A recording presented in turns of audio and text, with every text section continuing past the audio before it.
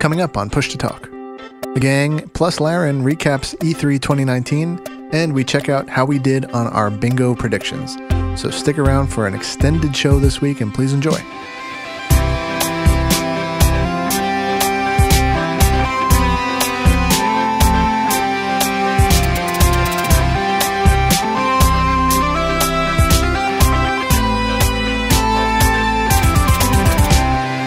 This is Push to Talk, episode 28, recorded Sunday, June 16th, 2019. This episode is brought to you by Audible. Audible is offering our listeners a free audiobook with a 30-day trial membership. Just go to audibletrial.com/push-to-talk and browse the unmatched selection of audio programs. Then download a title for free and start listening.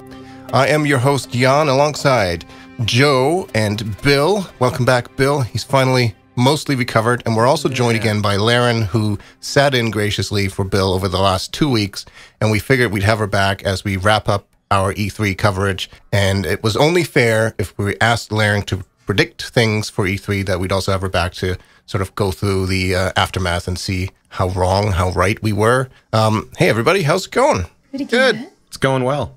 How are you doing, Bill? You were near death's door as far as man flu levels were concerned. Yeah, if fans of The Simpsons, like old school The Simpsons, remember Grandpa Simpson, I forget what episode or what context it was, but there's a scene where I believe everything he sees, he just goes, death. Has basically been me for the better part of a month, and I'm going to choke and cough and possibly die on this podcast, but I'm here. Well, that's okay. We've got 4 of us here, so you don't have to, you've only got to talk for about 25% of the time, more or less. Yeah, you can lose somebody. You'll be all right. Yeah. So, Joe, how's the house move coming? Have you started settling in? A little bit. Painting, trying to make it look nice, trying to make it not look like a mint chocolate chip sundae, because that's what it looked like when I came. Man, I don't know what they were thinking when they went to Sherwin-Williams, but it is rough. Was the house built in the 70s? 50s. Oh, okay. 50s. But the paint, I think, was only a few years old, so a modern-day tenant decided that was a good color. So I'm looking forward to conversations with Joe, because I've been where Joe is recently, and you get a lot of plans when you buy a house. You're like, we're going to do this, and we're going to do this, and we're going to do this, and that lasts for like 60 days, and then you're just like, screw it. It's fine the way it is. And you just move on. You're like, I'm not doing it. Like all summer long, I've been like, oh, I need to dig up that part of my lawn and put down grass seed and make it look lush. Hasn't happened. Nope. Huh. Well, from what I understand, you just let the local wildlife do the digging for you in your yard. Yeah, that happens. And I also have to leave some things in my yard that I really didn't want to leave because rabbits have made a nest in there. So I don't want to expel them. So that's nice of you. That is very nice of you. So, Larryn, how was your past week? You, I assume, paid a lot of attention to E3. It's been a pretty busy week for anybody covering E3 and writing news articles and just generally trying to keep up with what's going on. Yeah, it's been a lot to take in, but, we had some exciting announcements, so it wasn't too bad. We did indeed. So last episode, we already talked about EA Play, so we're going to skip that this week, but I think it would behoove us all to sort of share a little bit of our opinions of what we liked or didn't like, missed, or wish we had seen at the various major press conferences. And we can start with Microsoft, who basically kicked things off on Sunday, exactly a week ago. And I feel like Microsoft, with the absence of Sony this year, I feel like a lot of stuff fell onto Microsoft. Sony and Microsoft are always the big two.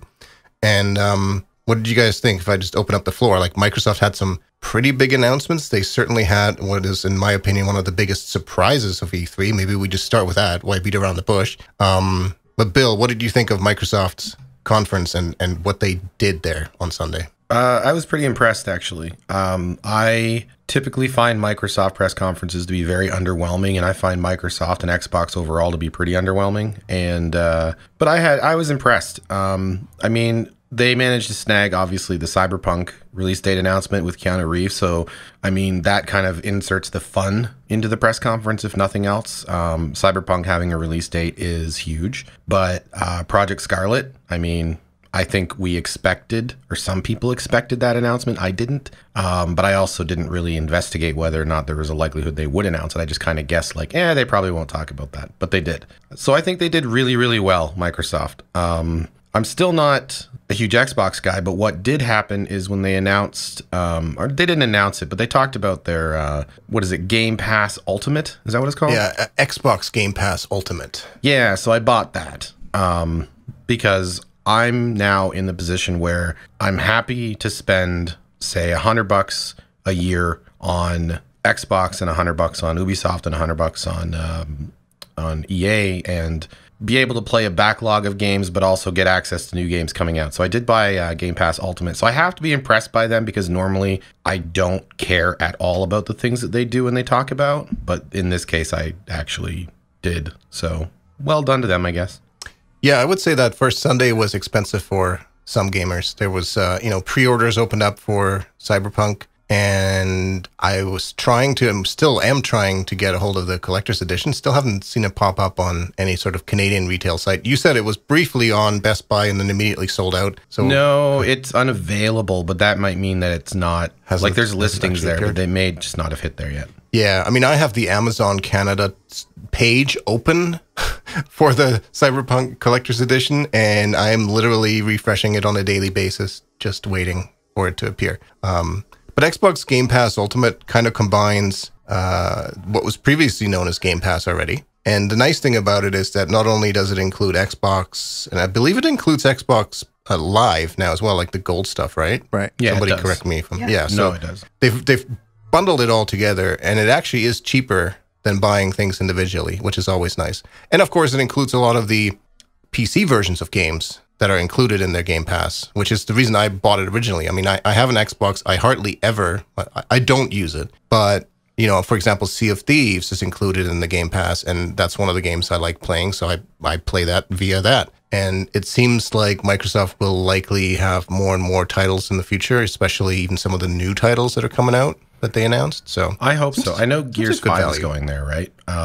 Gears 5 was listed as one of the selling points of Xbox Game Pass Ultimate when I bought it a couple days ago. But one thing I will say is that, so I bought it, I did my Windows 10 update that was required in order to get like the new whatever Xbox app on my PC. Yes. And then I started looking for games available in Xbox Game Pass Ultimate, and I was very underwhelmed. There's not a lot of games that I was like, oh, wow, I can't wait to play that, in comparison to like, if I go into Origin, because I have Origin Access Premier. If I go in there and look, there's tons of games that I'm like, wow, that's really cool. I, probably won't play that right now, but totally would. I didn't have that with Xbox. What I found was it was a lot of things like, well, here's the Ultimate Edition of this game. We were going to charge you $129 for it, but now we're going to charge you $100 for it. Whereas there just wasn't as many free games as I thought. And that could be one of two things. Either there just aren't that many free games right now, or their app is awful and I can't find them. And I'm willing to think it's probably a coin toss, honestly. But it's also the most expensive of the big three. It was $200 for a year. It is. It's not the cheapest one of the new sort of subscription services, but it does sort of, it remains to be seen. Like, it does include some games that I don't necessarily need to play on launch day. So my hope is kind of like you mentioned, Gears 5, great, but I won't be sitting here on launch day itching to play it. It's one of those games that maybe in the future I'll play at some point. Like, I still haven't played Gears 4, which is part of the Game Pass as well. Halo Infinite, though, is not included in the Game Pass, at least not from what I can tell. But I'm hoping that in the future, at some point, maybe a couple months after launch or something, it will be included, because that's the kind of game that I want to play, but I'm not likely to buy it outright. So at some point, we're going to have to do a recap and a comparison of all the various subscription services. I actually made a list the other day because it's starting to get plentiful. There's quite a few of them. Joe, you play on Xbox, correct? So much. So much? What's your opinion on the Game Pass? Is that something that you've actually looked up, used, purchased, or? I loaded up on their promotional era when it wasn't as popular and bought several gift cards, and I think in total I've spent $60 on what amasses to be 3 years. Wow. So I'm pretty stocked up because I think they were really trying to get the word out, and I knew that I would want it, and I'm glad I did that. So I have 2.5 years left, and I think it's an outstanding value. And I don't know if that's bias speaking, because I tend to like the Xbox side of things, side of the industry. But I've been pretty impressed with the more recent additions. And after seeing the press conference, last weekend, I was really impressed with the titles that they're bringing, especially day and date with the normal release. So I think it's headed in a good direction. Yeah, a lot of the titles will be included on launch day, right? So that there's no having to wait for it, which is pretty cool. Yeah, there were. I'm reading an article on Microsoft.com, and 34 of the 60 games that were discussed at the conference go direct to Game Pass or are coming to Game Pass, which is pretty good ratio of things that they're trying to tout, right? That you as a subscriber would simply get by being in the subscription base, which is pretty like tantalizing prospect because it's a really low cost. Comparatively to just gaming in general, which, anytime a release hits, you got to drop 60 plus tax. Like, it adds up. So it depends on what games for me, though. Because if it really is sort of like the top of the pile games, great. Then I agree wholeheartedly. But if it's just a bunch of like $10 to $15 games, then for me, that doesn't really do it, So if something like Halo Infinite's not on there, that's almost a deal breaker for me. I believe it's not on there for PC players. That's more of a PC issue. It is on there for Xbox subscribers. Right. Yeah, and I think that's just they're not making a PC version at launch anyway. Right. Which is sort of so that remains a Xbox exclusive, which is really, and I think it's going to be one of their launch titles for Scarlet, isn't that right? That's right. Yeah. Yep. But so I mean, I was going to say, like, in terms of talking about top shelf stuff, Halo Infinite that is there. Obviously, the Outer Worlds coming, right? This is where we start to see the fruits of Microsoft's labor last year, where they were purchasing all these studios and trying to sort of eliminate the notion that Sony's the place to get the great content, even if Microsoft has, quote unquote, the better console experience or the better networking experience or something. You could see them making efforts to try and eliminate that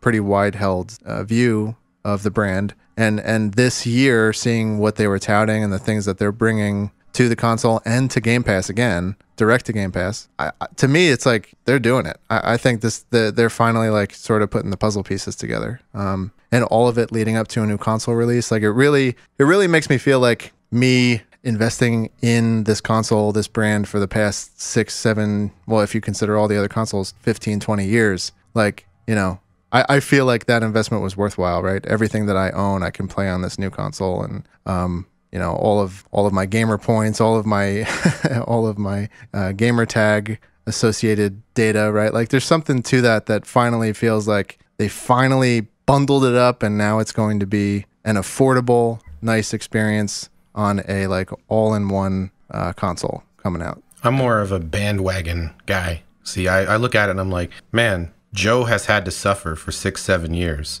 just so that he could have this payoff that they're finally putting the pieces together. I own a PS4 as well. I was riding the Sony wave for those years and all those exclusives and loving it. And now, but in all seriousness, I hope they do really well because I don't want to dislike any game company or platform. It only benefits every single gamer and all of us if there's reasons for me to want to own Xbox Game Pass Ultimate and an Xbox, whatever version it happens to be, and that's great. Like I want there to be content there. Like Sea of Thieves was a big step for them with me because that was really the first time that I had a reason to like go over and play something. Right.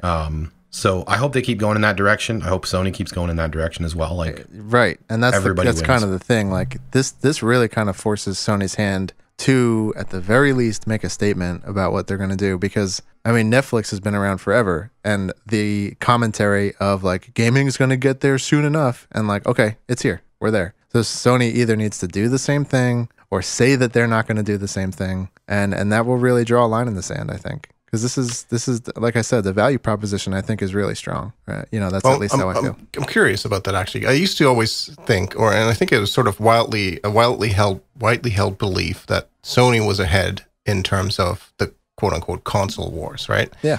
Now Sony's absence from E3 meant that they didn't have anything to say.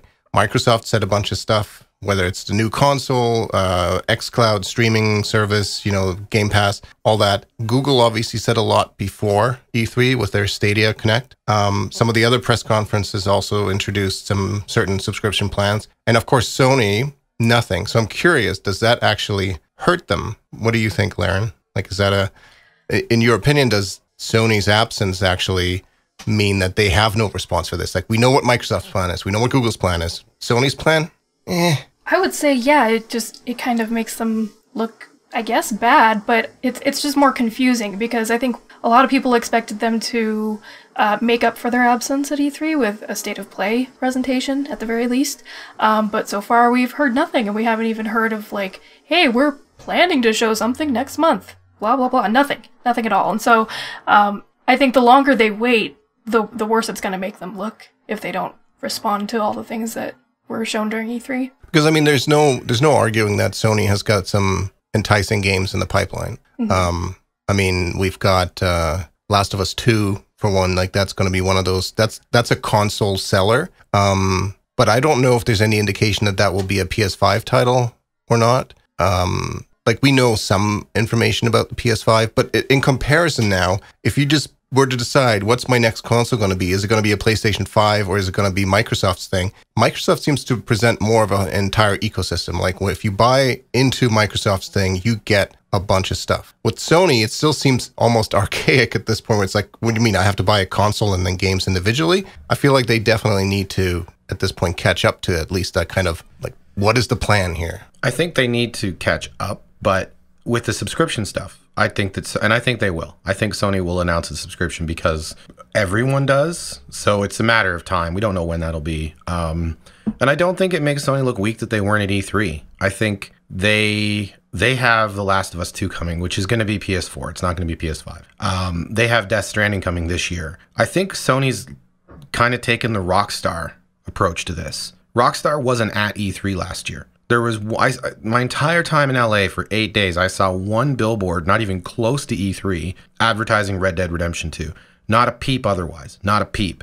What happened? Probably I haven't looked at it, but it's got to be the highest selling game in the last little while, right? Pretty close, if not. I think Sony's looking at it the same way. They have Death Stranding coming. People are going to buy consoles for that. They have The Last of Us coming. People are going to buy consoles for that. Are they, If though? anything. Yeah, they are. People have PS4s. True, but not everyone. Not everyone has a PS4. They always come out with new titles, whether in a couple of years ago, being the Battlefront games and whatnot, that sold a lot of people that may not be traditional gamers on PS4s. Now, I do believe it's not a good approach because it'll catch up with them, right? It's almost like if you don't participate in the conversation, which Sony currently is not, then you better hit home runs every single time, because the minute that you fall, or the minute that you have a bad year where you're not getting, those banging good PS4 exclusives that make people want to own a PS4, then you're in trouble, right? Because now you don't have the exclusives, you don't have the subscription service, maybe you don't have the backwards compatibility or whatever it happens to be, and it catches up to you. Right now, I think their arrogance is what is their biggest thing they need to be worried about. But they have a lot of history of delivering on PS4 exclusives that work. And I hope for the sake of Sony and the people that like Sony that they don't screw this up. Like, they do need to have something. They do need to be competitive in the ways that Xbox showed us this year. But I don't think it's a weakness unless they never say anything. If they wait a month and decide we're going to hold a state of play when there's no gaming news going around, because we want to have the floor with no distractions, whatever. We don't want to do it at E3 where there's other news. We want to do it all on our own when no one's paying attention to anyone but us. That would be perfectly fine, assuming they actually do it, in my opinion. Mm-hmm. I think what they need to do is they need to come up with something that will actually, sell PlayStation 5s in the future. Because Microsoft now has Halo Infinite, which people will buy new consoles for. They've done it in the past, right? Basically, like, every one of their major consoles is launched with a Halo launch title, for good reason. It's like the iconic Xbox game. You think Xbox, you think Halo. So it'll be interesting to see what Sony does. Now, I wish that Microsoft had talked a little bit more about xCloud. After all the Google Stadia talk that we had in the previous week and all this sort of streaming game service stuff, Microsoft was pretty light on xCloud. And what it seemed like to me is that it's really just a service that will let you stream content from your Xbox or an Xbox sitting somewhere in a server center that Microsoft owns. But it's not like it's not. I don't know. It's a little weird to me. It seems almost like Steam Link, where you're just streaming stuff from your console sitting at home. And I think Microsoft was trying to position that as a good thing, as in, like, it's your Xbox, it's your content, it's your connection. But all I could hear is, like, it's my connection. It's my crappy home internet. So I don't know, Joe, is that something that, like, you play games on the road a fair bit? I mean, arguably it's Nintendo Switch stuff, but, like, would it excite you to play Xbox games streamed to a mobile device I think while so. you're away from home? Yeah, with the one caveat being that, like, I used the PS4, PS Vita link quite a bit. Yeah. I forget what they called it, like second screen or I don't know, whatever. The streaming from the PS4 to the Vita screen I used quite a bit. And I used it to play, in most recent memory, Persona 5. And that was really good because Persona 5 is not a game that demands, low input lag, and I don't care about the frame rate, resolution, blah, blah, blah. And one could argue that the PlayStation in general caters more to that kind of gaming, whereas the Xbox demographic and brand positioning just tends to be more of an action oriented platform. I know that's like a super broad stroke, and it's therefore pretty inaccurate, but if we have to paint broad strokes, I'm willing to say that.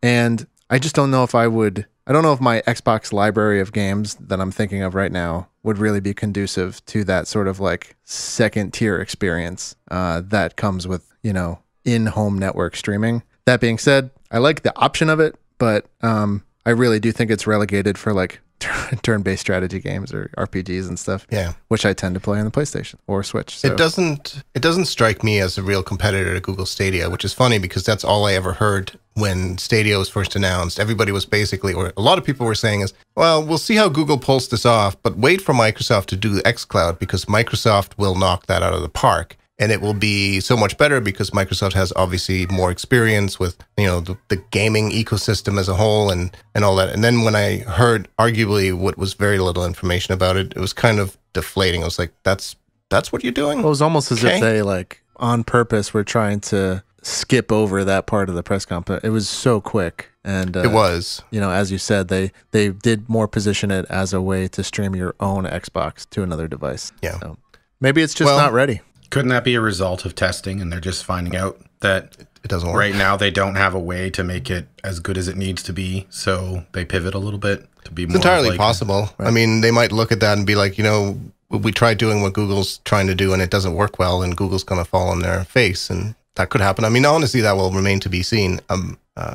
I was slightly hopeful that I would be excited in some way, shape, or form about xCloud, but I'm not. And oddly enough, I'm more and more excited about Stadia, which seems bizarre because, Bill, when you and I first talked about this, I was like, this is going to be a crapshoot. It's going to be garbage. Come on. Yeah, but I know you. So I was like, okay, throw your tantrum. And afterwards, here's the thing. I'm a genius, and everybody that's shitting on Stadia is not. Because we're looking at Stadia. This is like what? Going to be 1.0? Wait till 5.0. We're talking about first iteration here. It's going to have problems. But 5 years from now, internet connections are going to be better than they are today. Just like they are today compared to 5 years ago. And the technology is going to get better. And they're going to get better. And it's going to be a game changer. It's just the first PlayStation, yeah, it was groundbreaking, kind of like in the same way that maybe Stadia is groundbreaking, but I'm sure it had a lot of problems. The first Nintendo and whatever, used to have to blow on the stupid cartridges to get them to work. Like, give it time. This is 1.0, or if that, right? So the idea to me is what's really cool. And I don't know if I'm going to jump in on Stadia right away. I don't know if I have the need for it, but I'm definitely paying close attention, and I'm really excited to see where it goes. I want to see it grow and develop, and I think that it could be pretty cool if they continue and if they push for it. Sounds fair. All right, so should we talk a little bit about Cyberpunk in particular? I feel like Cyberpunk is probably the most anticipated title at E3 this year, and it was last year as well, but I mean, this year we actually got to see quite a bit.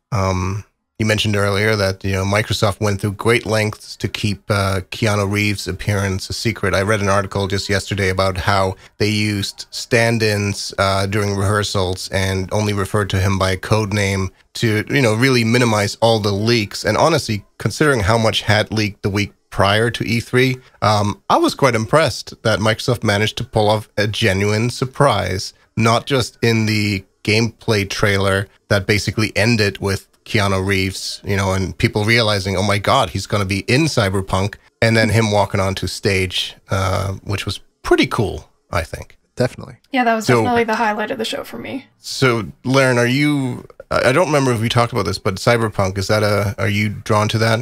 Is that one of your highly anticipated titles? Oh, yes. I'm very on board with anything CD Projekt Red does, so I've been following Cyberpunk for a while. I didn't play the original pen and paper RPG.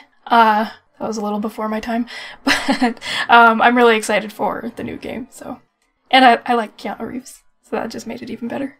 It's pretty interesting. I feel like he's been in a lot of neat things. Like, I mean, I saw John Wick 3 the other week. Then I saw that Netflix movie, Always Be My Maybe or something like that. Right, yeah. He's got a role in that as well, which is, it's funny. He's like the same character in all of these He is. He He even looks the same. Weird. They didn't even change exactly his appearance. The same. Yeah. Acts the same. He was on the stage. He could have been John Wick on the stage. He could have been the weird guy from that Netflix movie. I don't know. I don't know what happened that Keanu Reeves has blown up like this in the past few years. I think it's great. Yeah. But it was I feel interesting. like we saw a bit of that with Kevin Costner a couple years ago, maybe 5-10 years ago. Kevin Costner was like this big guy in the 90s, right? Like he did, I can't even remember. He did Robin Hood. That was one of them. He did Dances with Wolves, which was interesting, but yeah. And then Kevin Costner just went away for like 15 years. And, you know, it was just kind of a big joke. And then all of a sudden he came back and now he's in some movies and has serious roles and people seem to have respect for him. And Keanu was like the speed guy and the Matrix guy. And then he just kind of, I felt at least like he disappeared for a while. And now he's just back as like awesome. And it's just like, where'd that come from? But maybe he was always awesome. Maybe I just missed it. I mean, did you see Point Break? He was always awesome. Yeah, but that was a long time ago, man. I'm saying he went on hiatus though. Point Break I mean, he was did good. do the John Wick don't movies, bring it here. but other than that, you're probably right. So I really like the John Wick movies too. yeah, The first one I think is the best, but the second one has some really good action. They are very entertaining. They're definitely not for younger people. No. But they're very entertaining. Summer adult chop your arms off kind of movie fare. So. Okay, so Cyberpunk itself, though, it's coming out in April of next year, April 16th, which is not as far away as it might seem. I feel like time's going to go pretty quick until then. Yeah, it's going to be real quick, man. And we saw, like a 4-minute trailer or so? It was a reasonable amount of footage. Was it gameplay? Not really. It was That's what I was going to say. cinematic. It's in engine, but it was cinematic because we're not in V's perspective. So I wanted to ask you guys, because Jan, you just said we saw a good bit of that game. A few minutes ago you said that. And I was wondering, did I miss gameplay? Because I haven't seen gameplay since last year. Yeah. Yeah. Well, they showed behind closed doors footage this year. Okay. But at E3, when Keanu says, "Oh, now look at this," he points to like a quick montage that they do. Apparently, a lot of that footage is in the behind closed doors stuff that everybody got to see. Cool. So we did see a little bit of gameplay. It was just like spliced up. I see. And I would imagine that if they follow what they did last year, that behind closed doors footage will be released at some point in the near future. That's what they did after last year's E3. They confirmed it. That's going to happen. We don't know exactly when, but probably around the time of Gamescom or PAX West. Yeah, so I guess towards the end of summer. Mm-hmm. I have heard that this year's behind closed doors demo was much more interesting and exciting to some of the journalists that got to see it than last year's. And I mean, people were excited about last year, but the feeling that I get from that is that the game has progressed quite well and people are, genuinely excited about it coming to fruition. Cool.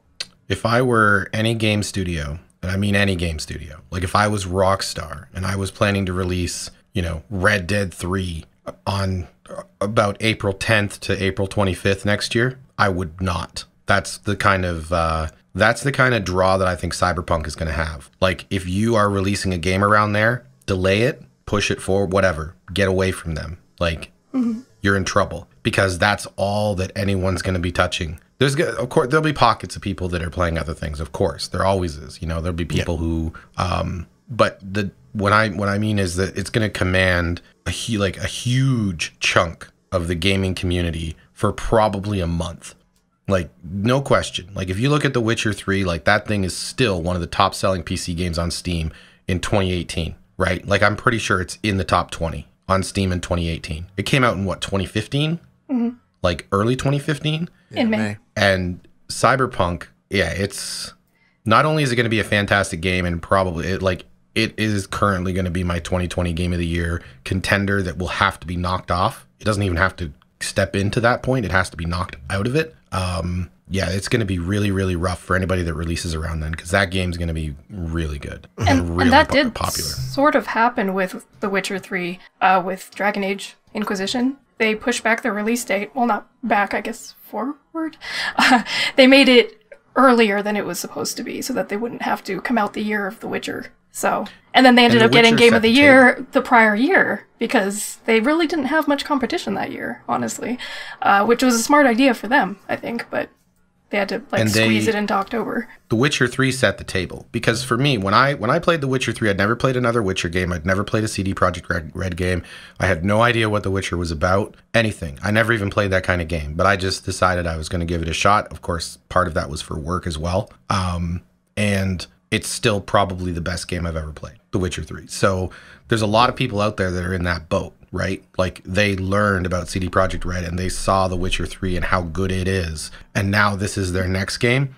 So the buy-in is going to be even bigger initially than it was with The Witcher 3. Like, it's going to be a more mainstream game than The Witcher 3 was at the time. So I think that's what's going to be crazy. And this is all word of mouth stuff, right? Like, the game's out a week and you're going to see all over Reddit how fantastic it is, and all over, just gaming websites. It's going to be all that anybody's talking about, and everybody's going to buy it. Oh man, so, I'm staying away from the internet that week. I actually got spoiled really bad when The Witcher 3 came out, because I was on Facebook and I saw some comments on a picture, and it ruined one of the big things in the game for me. And it was I found all the endings before I finished the game because I was doing guides for it. So I knew all the big decisions in The Witcher 3. I was aware of what they were and where they were before I did them, and what outcomes they resulted in. So luckily I don't really mind spoilers, but yeah, Cyberpunk's going to be a powerhouse, and in every way imaginable. In everything, if you're a player, it's going to be a powerhouse in terms of popularity. If you're a journalism, it's going to be the only thing worth talking about that week. If you're a guides writer like me, enjoy the next 2 months of your life. You know what I mean? That's it. Mm-hmm. I just checked the release calendar. As far as I can tell, there's only one game that's anywhere near that, and that's actually somewhat of a similar game. We'll talk about that in a little bit, but I wanted to sort of close off our discussion of Microsoft conference by having each of us pick one other game that we're excited about that isn't Cyberpunk. And to start it off, the one thing that they showed very briefly was a little announcement teaser trailer of Microsoft Flight Simulator. And I don't know what version that is now. They've dropped the numbering like they tend to do with so many games these days, where they're just we're just going to start over. It's not going to be number 8 or 18 or 28. It's just Microsoft Flight Simulator. But it's coming out sometime next year. And I grew up on, my first simulation game of any sort, I'm pretty sure, was a Microsoft Flight Simulator way back when, in the early 90s or something. And it looked good. I'm excited about it. So that was another one that they showed, and I kind of made a mental note of, I want that. What about you, Joe? Something other than Cyberpunk that excited you from Microsoft? Sure. They did mention a lot of games. A lot of games, yeah. And I think the Flight Simulator looked awesome too. So good pick. I am really looking forward to Outer Worlds. And the thing that made it so very tantalizing was that the guy said it's not a huge sprawling world. It's all about the culture of the planets and the dialogue. And it's going to be like a, 30-hour experience. All about that. I am very intimidated by Cyberpunk. I most definitely will play it, but a little worried about. I just got sad about the Outer Worlds. Oh no, that makes it so much better. It's just going to be like a tight, super well crafted thing. So I'm really into that. By the better Fallout developer. I can see the appeal of that, though. So many games nowadays are open world, open ended. Marry this game for the next 6 months, right? And there's sort of almost for people who have busy lives, there's almost a relief that if you know that this game is not really short even, but concise, it has a distinct ending, and you will feel like you're done and you've accomplished it, and you're not constantly oh man, I should go back there. I got more things to do. Yeah. So. And I hope it's so good that I want to play it a second time and, make it 60. I hope it is, that kind of thing. But just knowing that it's not going to be this side quest bonanza, that's the thing that stresses me out. So I'm looking forward to that. What about you, Larryn? I think Bleeding Edge looked really cool. They ended up showing more gameplay after the fact, so it was just, I think, the trailer during the conference. But that's the new game from Ninja Theory. And I just like the character models, the design of it. It looks really fun. So I'm looking forward to that one, aside from Cyberpunk, if I have to pick. Is that the multiplayer? Yeah. It's like an 4v4 Overwatch thing. melee game from the Hellblade developers. Yeah, and they're pretty good with designing combat, so the fact that it's a melee game I find interesting. And so I'm kind of interested to see how it feels, how it plays. I like fast-paced, colorful stuff like that. So I think it's going to be fun. Cool. And you, Bill, what else from Microsoft got your attention? I wouldn't have considered the Outer Worlds, but I guess I have to. But I can't choose it now because Joe ruined it. Sorry. Just a note on that. See, I really dislike it when developers screw up open worlds, so I only look out there and see like maybe 3 to 5 open worlds that are worth being in. So I was hoping Outer Worlds would be like that, but I guess whatever, 30 hours. But Microsoft Flight Simulator for me, it made me want to buy a flight stick. It made me hope that it would have VR just for you, because I'm not going to play it in VR. But I thought, if you can hook up your flight stick and a VR headset and play Flight Simulator, I will never see you again. Like, you'll be gone, because that's how up your alley that game would be. Well, like, here's hoping it has some sort of co-op mode then. Well, even if it doesn't, we're just going to be on Discord flying around, right? So it's going to work either way. But like, the thought of playing that with a controller or a mouse and keyboard, I felt dirty and had to shower. Oh, yeah. Yeah, so I'm like, crap. Like, now I've got to buy that, but I've got to buy a flight stick. So, or I've got to find somebody who needs a flight stick reviewed, but one of the two. Well, okay. We'll see how Flight Simulator comes out. I mean, it comes out in 2020. I'm sure we'll see lots more about it. I'm just excited that Microsoft is doing that again, because it's sort of one of those hallowed kind of game series that have been around for a long time. So that was interesting to me. Yeah. All right.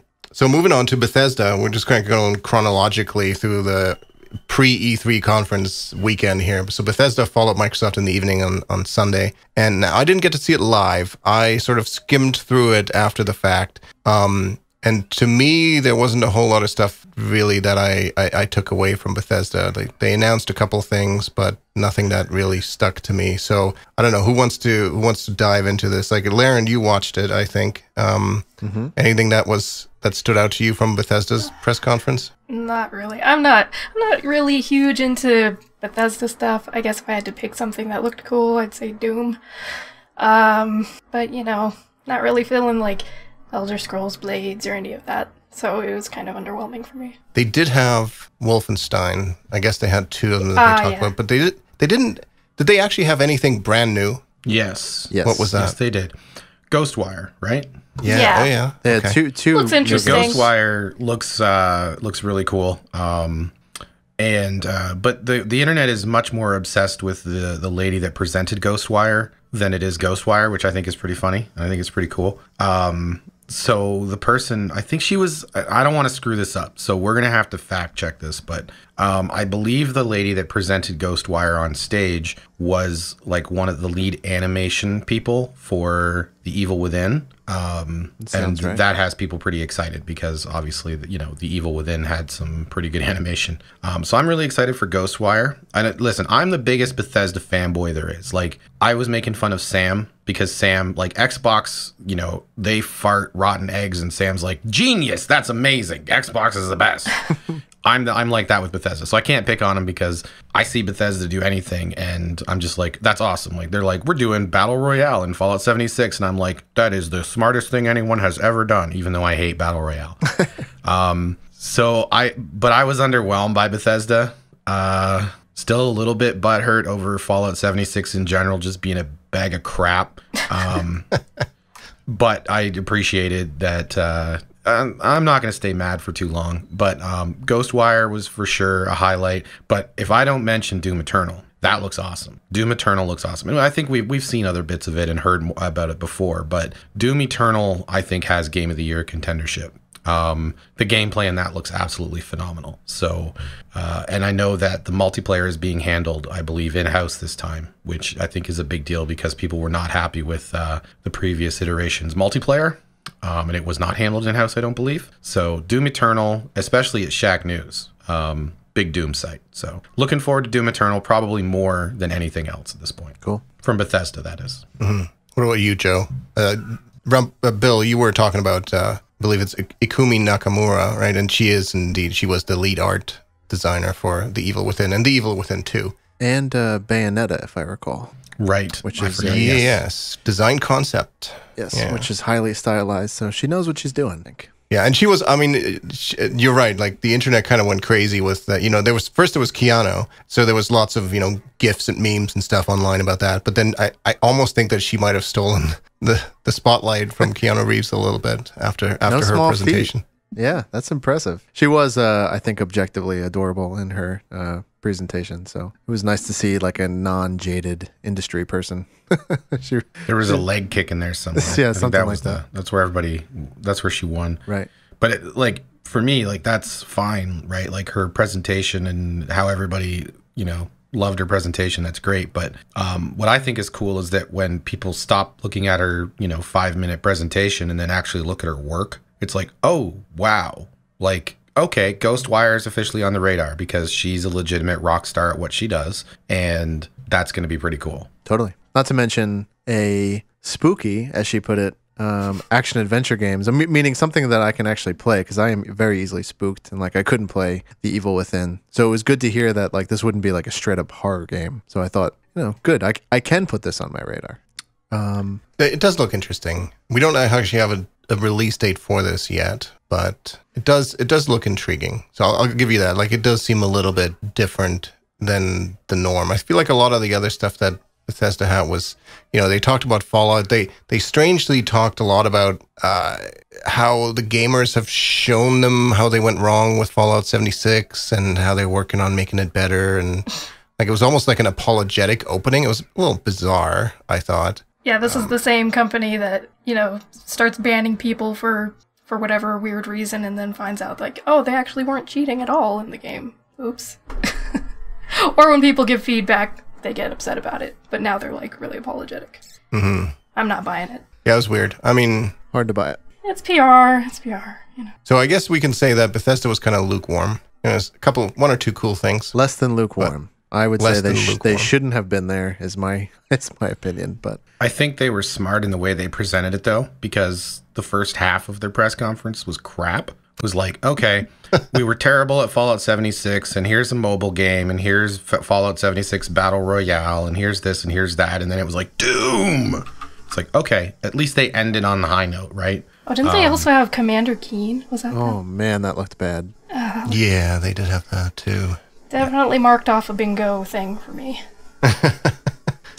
There were a few bingo squares filled with Bethesda's press conference. But the funny thing is, and I don't say this as a fanboy, I say this overall, they objectively did not have a lot of great things to show. They had a couple great things to show. But if they hit it out of the park with Doom Eternal, it all will be forgotten, right? Like that, I feel like that's just the thing these days, right? A company can lie, ban for whatever Larryn was saying. I don't know exactly what she's referring to, but I'm certain it happened. And then they do one good thing and then everybody just forgets, right? Like enough time and one good story and then we'll all be over it and they'll be back in everybody's good books. Yeah. I could definitely see that happening. Yeah, and I mean, Doom is one of those classic, titles that would have the pull to do that, to sway opinions or make you forget about some of the missteps that they've taken. If there's a series that can do that, Doom is one of those. Wolfenstein to some degree as well. All right, so no point going over what our favorite thing from Bethesda was that we didn't talk about already. Let's move on to Ubisoft. Actually, before that, to keep it chronological, on Monday morning, they did Upload VR, did their very first VR showcase at E3, which was really just a series of developer interviews and previews and trailers and stuff. And I just want to mention it briefly because I thought it was exciting to get some VR, like dedicated VR coverage at E3, because there are some cool titles coming. One that stood out to me is called Aspire 1 VR Operative. That's coming sometime this year, which actually lets you play essentially as a spy in virtual reality. And there were a couple other titles shown as well. It's weird. The spectrum goes from really cool and neat, and I want to try this, to, boy, that looks awful. So there still seems to be like a wide variety of quality and sort of presentation values in VR titles. But I'm excited that it's getting its time in the spotlight. And obviously with Oculus having new headsets just recently, Valve's Index, I think, is starting to ship now to people who pre-ordered. So that I hope that there'll be a lot more VR stuff coming in the future. And so that was nice to see. So I wanted to say kudos to Upload VR for pulling that off. Now, Ubisoft, I feel like they tried. So one of their big things was they got John Bernthal out on stage, who plays Cole D. Walker, who's the bad guy in Ghost Recon Breakpoint, which, Bill, you and I would say, pretty excited about. We enjoyed Ghost Recon Wildlands before, and this looks like more awesome co-op gameplay that we enjoy. But he went out on stage and he brought Bam Bam the dog, which I thought was just adorable, and talked a little bit about what's coming in Ghost Recon Breakpoint. But aside from that, what did you guys take away from Ubisoft? Why don't we start with Larryn? Did they have anything that you were really excited about? They had a couple. So they had Watch Dogs Legion, and I think Yes. Normally I'm not super into the Watch Dogs games, but they are trying to go in a different direction this time by allowing you to basically recruit and organize your own group of underground people doing things, tech things, but trying to kind of overthrow the system. But you can go up to pretty much any NPC and try to recruit them or play as them. And I think that's very ambitious of them. It should be interesting to see how that ends up working out. So I think that one was the big game that sparked my interest from Ubisoft. Gods and Monsters kind of sounded interesting too. Not really too sure what it is though, because they didn't show a whole lot. But I guess it's from the people who made Odyssey, Assassin's Creed Odyssey. So yeah, that was also interesting. That was interesting because it was they kind of talked about this being like Assassin's Creed, but with a whole different art style and the whole sort of mythological angle to it, and a little bit more whimsical. You know, Assassin's Creed has obviously been very, I mean, it's assassination, so it's somewhat dark. This one seems like a more fun game, and it does look interesting. Yeah, it does.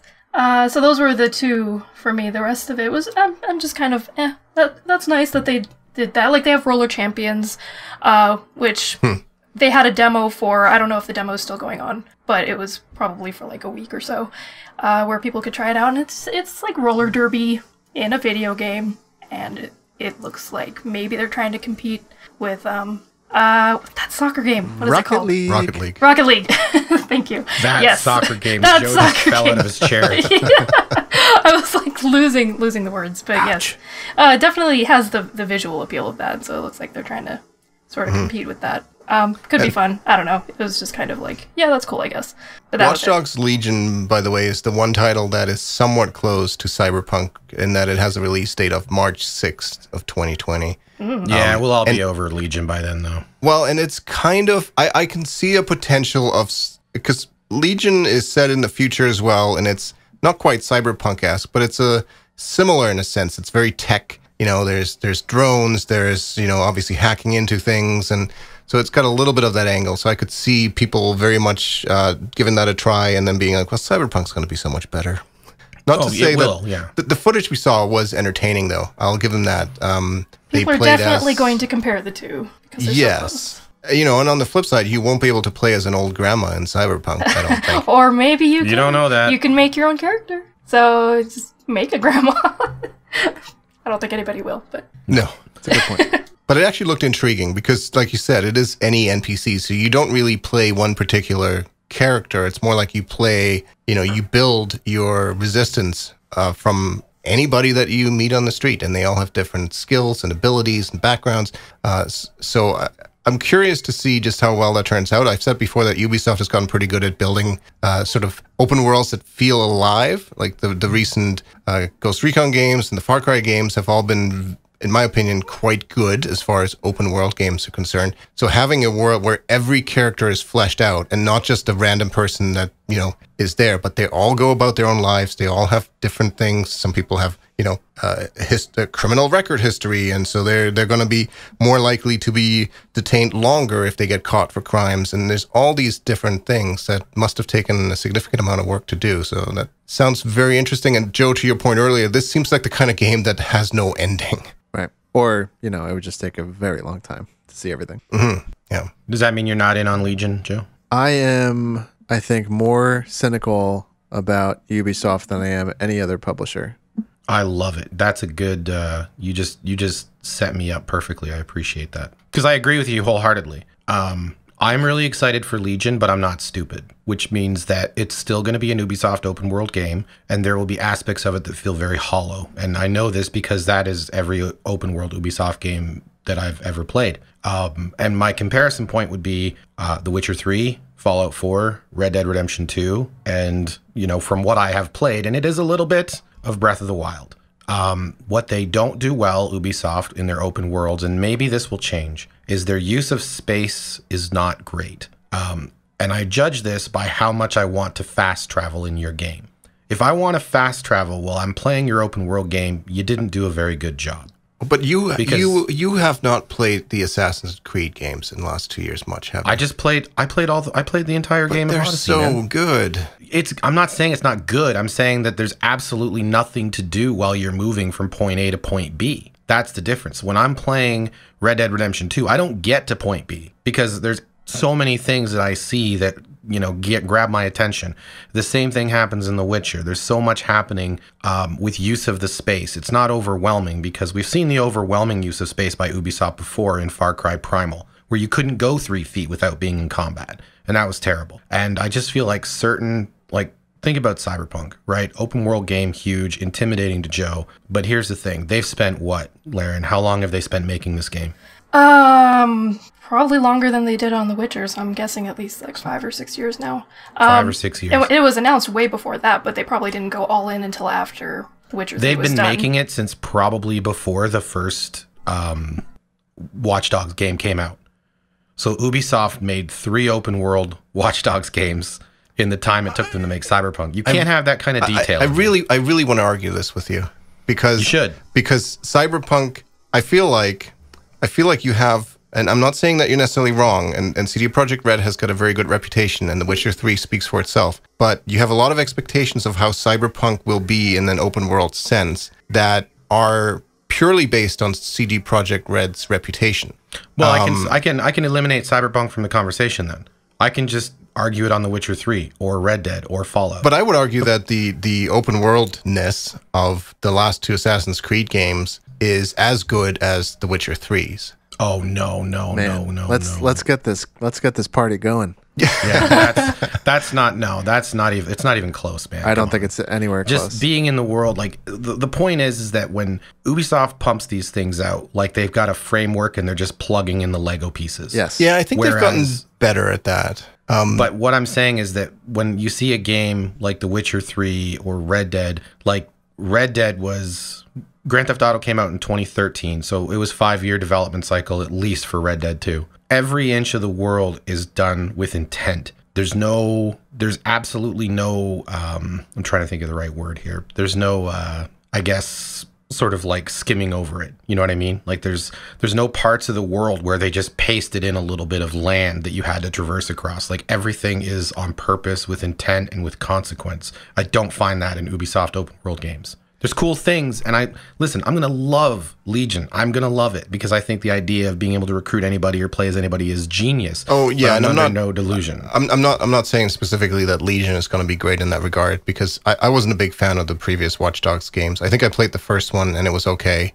So I'm not saying that is going to be comparable to Cyberpunk, but I think in general, like if I had to pick one publisher that consistently does open world games in a way that I enjoy them, as in there is stuff I can do, there's stuff, if I want to do stuff, I can do it. I'm not constantly bombarded with nonsense and stuff. Then Ubisoft as a developer is the one that's at the top of that list for me. Because even in Red Dead Redemption 2, and I love that game, but I have no desire to go back there. The online mode is a disaster, is completely pointless. And the few things that did work in that originally, they've somehow patched and broken or changed to the point where I don't want to do it anymore. So, like, there's a lot of things that I think Rockstar could have done with Red Dead, and they're not going to do because they've been so successful financially with GTA 5 that it's just going to be the same thing. Like, the content that's been coming out for Red Dead 2 has in no way made me want to go back and play it as far as the online stuff, which is really their entire focus now. So Yeah, and I don't disagree. I have no intention or desire to play Red Dead Online. on the other hand, Assassin's Creed Odyssey has been getting new content. They just got a whole new quest creator that, even though from what I've read is fairly basic, but it lets people build their own quest lines with, placing NPCs and characters and connecting dots and how everything goes together. Like, there's a lot to do there. And it's one of those games on the top of my list that I wish I had more time for. Assassin's Creed tends to pop up. Well, but that's not my point, though. My point's not about returning, because I just returned to Red Dead and I'm loving it. But my point is about the detail that they create their worlds with. And I find that Ubisoft games don't have the same detail and the same immersion that I find in studios that sort of take their time and at least more time. Ubisoft open world games are fun, all of them. Well, maybe not all, but like most of them, I have a lot of fun. But there's a difference to me between an open world game that's fun, which is perfectly cool. You can, if you want the fun one, go play the fun one. But for me, I want the thoughtful one. And I find that it's not as thoughtful. That's where I'm sort of hung up on Ubisoft games. Okay. I think that's fair. Yeah. Thoughtful versus fun. Yep. Right. All right. So that's Ubisoft. They had a couple of other announcements. There's some new Rainbow Six content coming. There's a new Elite Squad mobile game, Tom Clancy's Elite Squad. We have to mention a couple more things about Ubisoft, or we're going to get torched. Okay, I was just going to say, what is that? Yeah, I've got a list open that I probably should have started talking about 20 minutes ago. Welcome to the show, Bill. Yeah, right. So Rainbow Six Quarantine. Yes. Right? That I don't know if we mentioned it. I forgot about that one. Yeah, the co-op, right? Yeah. So that seems like it's our bag, man. We never got, and I say we, I mean our typical trio, which is Bill, Dusty, and myself. Did we ever play much Rainbow Six Siege? Maybe a little bit, right? We played for a while, but we never got into it quite as much as some people do. They had some co-op stuff too, but it definitely wasn't the same level. Mm-hmm. And I did really love Rainbow Six Siege. I still do. I wish it's the one shooter I wish I played a lot more. The problem is that I'm terrible with a mouse and keyboard. I must play on PC and I cannot compete with a controller, so I'm screwed. But Quarantine looks like my thing, right? And it looks like our thing. I'm trying to think of what else they had on here. I know there was some other stuff they did. We talked about Watch Dogs Legion. Uplay Plus. We didn't talk about that. Yeah, speaking of the ever-growing list of subscriction services, This is another one that I signed up for immediately. I don't know why, but you have an illness like me. It's okay. Well, to be fair, so this is their subscription service. I think it ends up being $10 a month, $9.99 a month. It starts in September, so if you pre-ordered, you get September free as like a free trial. But basically, yeah, it's like a large chunk of the Ubisoft library for free, similar to, I guess, Origin Access would be the closest comparison because that's EA's games and this is Ubisoft's games. My only comments about it are that I'm going to buy it and that I get annoyed by monthly subscriptions. Mm-hmm. Like I'm just buying the year, man. I'm going to get so pissed off if I'm like looking, sorry, just about died on podcast there. I'm going to get so pissed off if I look at my bank on a monthly basis and see 28 subscriptions. Like, it's got to be yearly or I can't do it. Fair enough. I think the one interesting thing that I took away from that is, and I think somebody had predicted Ubisoft doing a subscription, might have been you even, Bill. But it's also coming to Stadia, and it opens up this model that Google kind of talked about, that, there's Stadia Pro, which is Google's subscription service. But they're positioning Google Stadia more as a platform. Right? So you can actually, Stadia Pro is a monthly subscription where you give your money to Google and they give you a certain number of games, certain variety of games that you can stream on Stadia for free as part of that subscription. Now, Ubisoft will give you their Uplay Plus, which can be on Stadia, and it's like a subscription on top of Stadia as well. So you can quickly see that we can very soon end up in the situation where, okay, I've got Stadia Pro, I've got Uplay Plus, which covers PC and Stadia. I've got Origin Access, which, is for PC, maybe Stadia in the future. Then I've got the Xbox Game Pass, which is Xbox. Like, you got to start keeping a spreadsheet soon. Yeah, it's getting a little overwhelming. I'm sure that there's a spreadsheet on Reddit. We should look that up later on. Of all the possible subscription services, yeah. See, it's this kind of stuff that makes me not want to buy any of them because I just get too overwhelmed. Yeah, my justification is always that if you spend, say it's $120 a year, just for simple math's sake. If you're going to buy 2 games from Ubisoft in a year, then you're good anyway. Yeah, right? I guess you'd have to math out how much you would be spending on them regardless. Yeah. Well, especially in Canada, right? Because 120 sounds about right in Canada. It could be 140 though, to be fair. But two games in Canada, and I'm talking standard edition, is $80 each. So if you're gonna like, this is why I got Origin Access Premier, because I'll play guaranteed, and I've done it historically over the last few years. I will play more than 2 Origin games or EA games a year, so I can easily buy that subscription, and it works out. Plus, they really do have a lot of other things in there that I want to play, and a lot of add-ons and DLCs, but you do have to do the math on it. Microsoft is the one where I'm not entirely sure I'm getting my $200 back in a year. Ubisoft, I probably will, just because as much as I just crapped on Ubisoft, I'm a sucker for their games too. Come on, Bill. Well, I mean, thought I had you in my corner. Games other than open world games that we enjoy, like Ghost Recon. I just mentioned, like we're definitely playing that when it comes out In quarantine. So there's your 2 Joe games just took already. Exception to me though. What was Joe? What? Joe was about to put me in my place, maybe? No, not in your place. I thought I had you in my corner. That's all I was saying. Oh, I mean, I bought it, so I guess I'm in the corner. Maybe I'm just begrudgingly in the corner. I'm teasing you. Was there anything at Ubisoft, Joe, that interested you? Roller Champions, just for the Rocket League-ness of it, but I played the demo on a friend's PC, on a terrible friend's PC, so I understand that it's probably not super representative. And The friend is terrible, or the PC? both, man. This guy's the worst. No, he's fine. He's a great friend. Is it Vin? It's Vin. He's got a really lousy PC. Yeah, really lousy PC. Was it no good then? Is that? Well, I'm just saying I had a bad experience. I'm inclined to blame the hardware. That's all I'm saying. Yeah. Mm-hmm. Well, and I don't know. I guess so many games wanted to go after the top games. It used to be that whatever game was the next World of Warcraft killer, then it was the next Destiny killer, then it was the next Fortnite killer.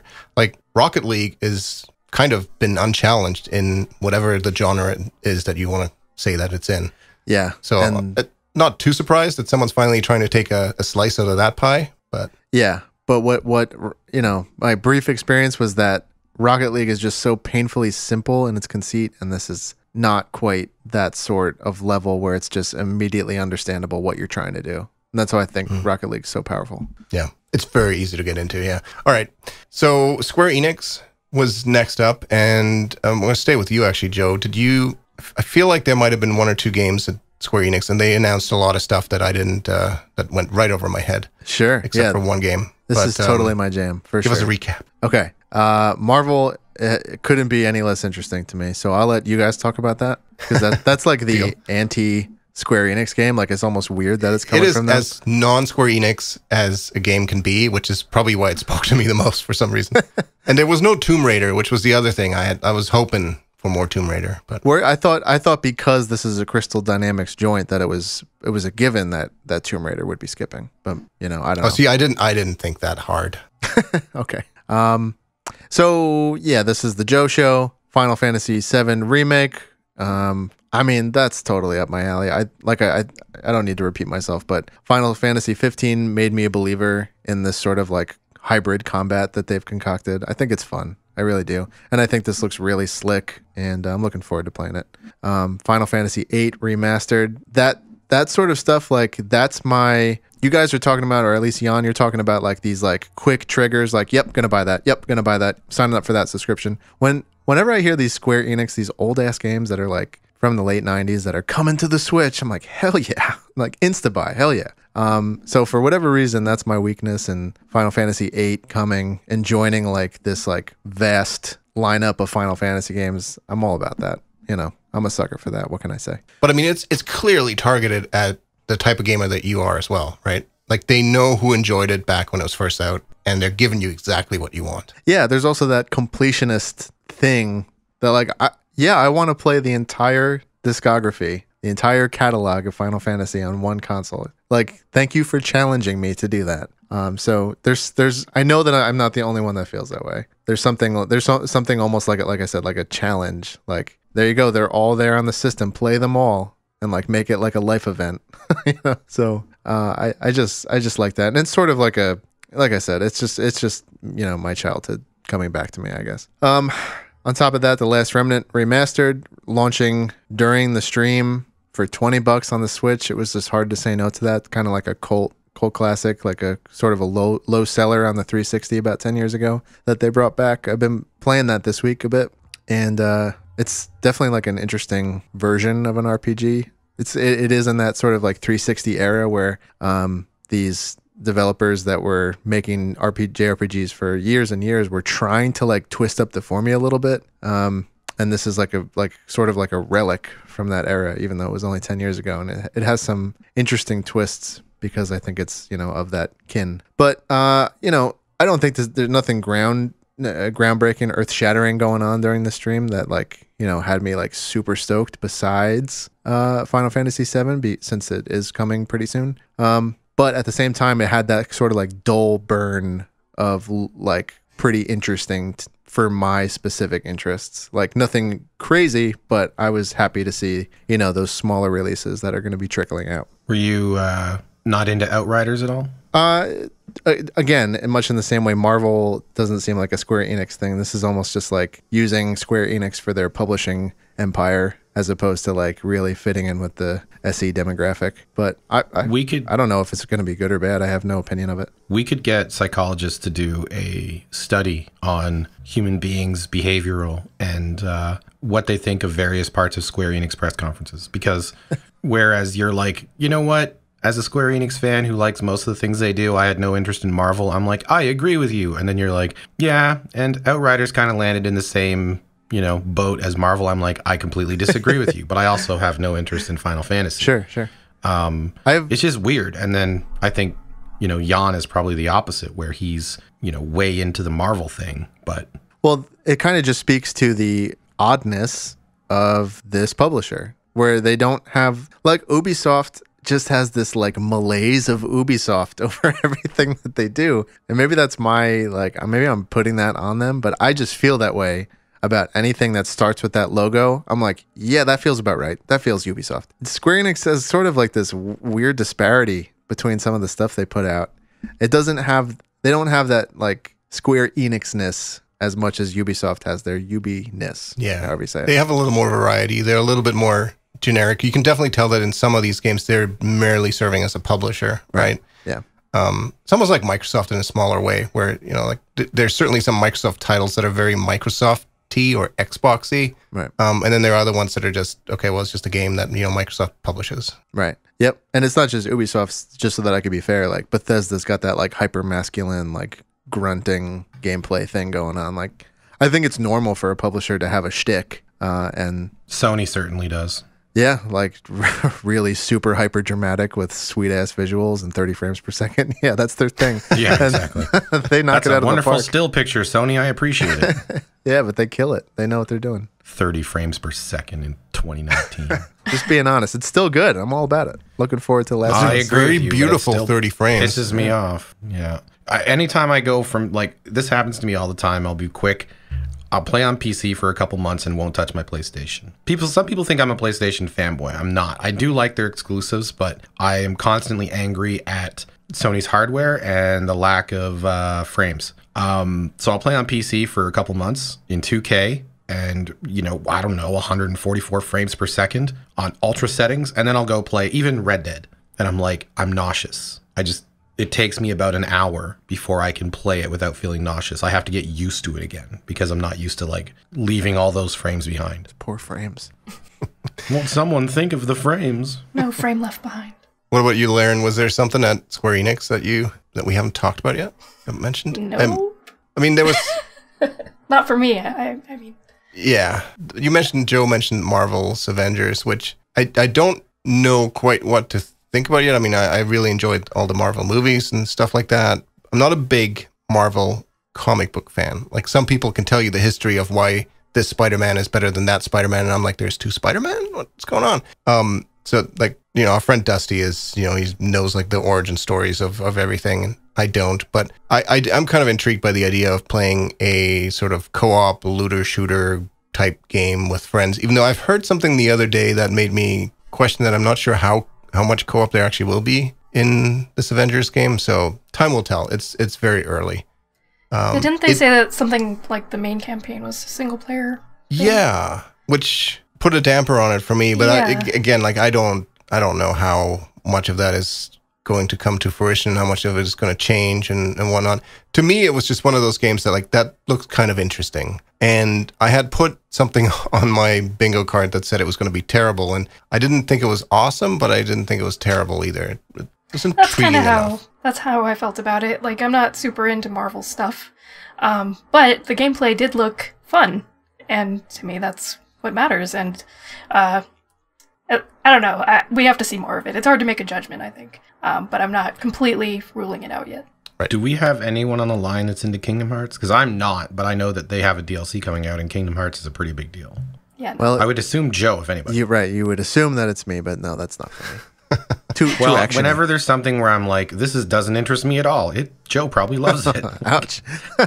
I don't love the hyper fast actiony RPG scene so much. Okay, fair enough. But Larryn, were you going to say that you like it? No. Okay. All right. No. Sorry to any Kingdom Hearts fans. How dare you? Congratulations to listeners who like Kingdom Hearts. But see, we're not with you. It's one of those games, and there's several others that are, whether they're being remade or have a sequel coming after many years, a lot of those games draw on the heartstrings of players that really loved the original or whatever game they was that they played when they were a kid or younger or 10 years, 15 years ago. So I feel like a lot of these games are purely marketed at those people, and Definitely. there just happens to be none of those on this roundtable at the moment. That doesn't mean that it's not a huge success with, people who were totally into that 15, 20, whatever years ago. Yeah, it's a big success. And so, Bill, if 15 years from now there will be a remake of The Witcher 3, you're going to, I don't know what you're going to do, but it'll probably concern your wife. So you're going to be all over that. Nah, I'll just call Larryn. Larryn, they're doing it. I'll flip a table. Like, you cannot remake this game. I mean... Or it would be quite the challenge, I think. I don't think they would do that. I'm more interested in seeing The Witcher 4. Yeah. But that's a ways away. Yeah, that would be more of the table flip, as if they decided not to do another Witcher game, but then remake an old one.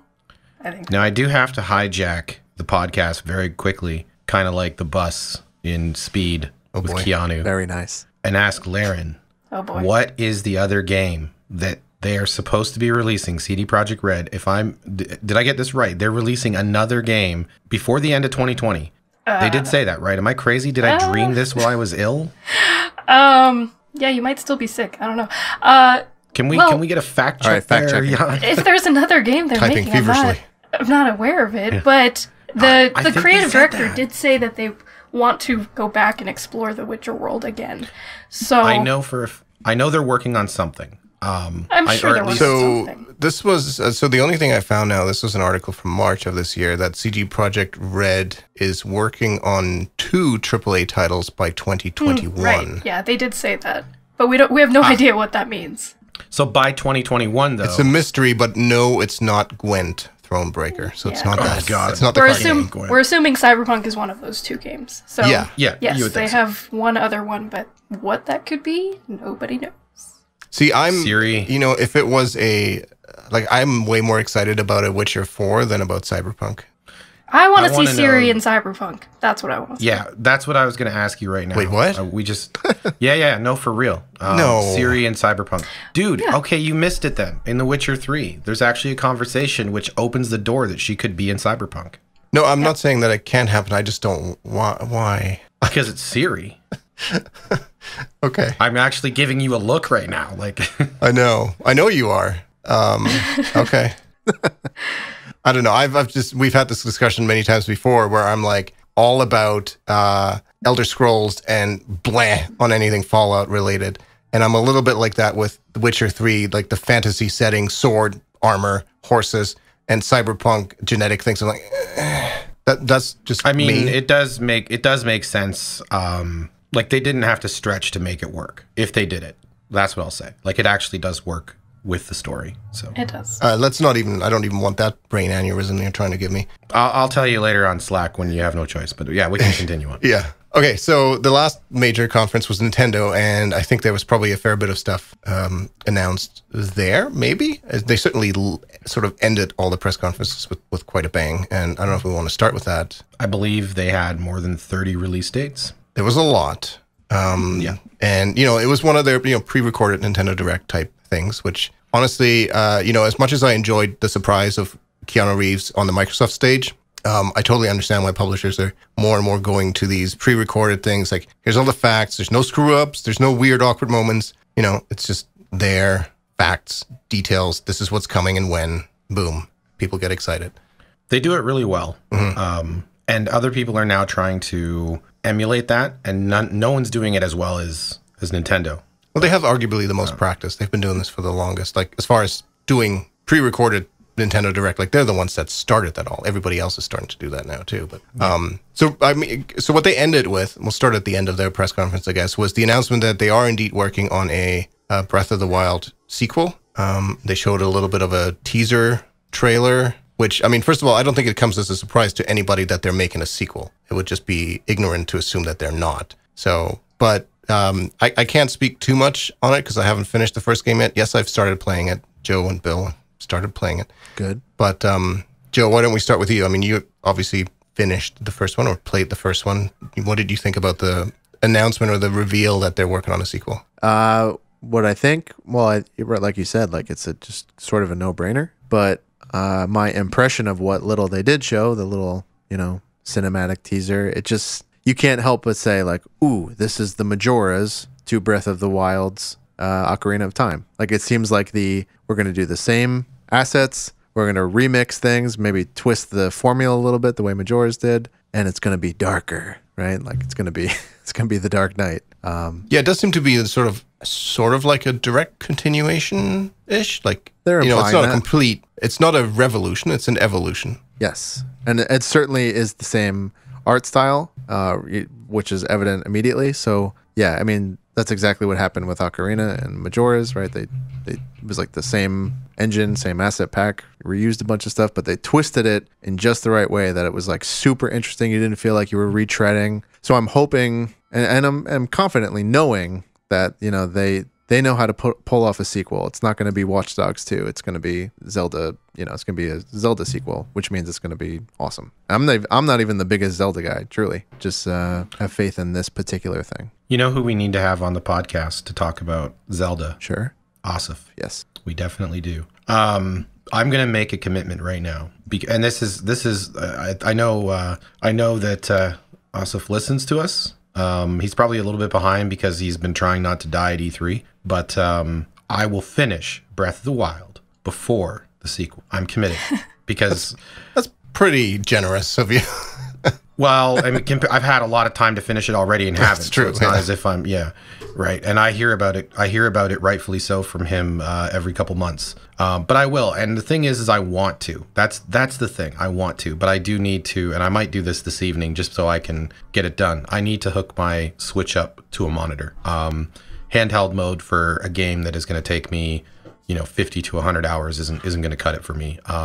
Whereas a lot of people travel and they're on the go, I'm not, right? I don't want to sit in my backyard playing on a handheld, right? I have all this nice monitors and crap and I want to use them. So that's what's going to get me to play Zelda. But we do need to have him on, and I agree.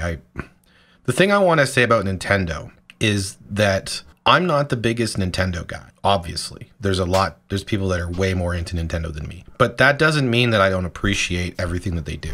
I think that they're at the top of their game. I think that they probably beat up on most people at E3 with their announcements and their games. And I can say that just objectively without necessarily being the kind of person that's going to have to play all of those games. Like, some of them don't interest me, but I can appreciate the quality that they're serving up at the same time. I thought they did a fantastic job. Luigi's Mansion, I'm looking forward to that. Sure.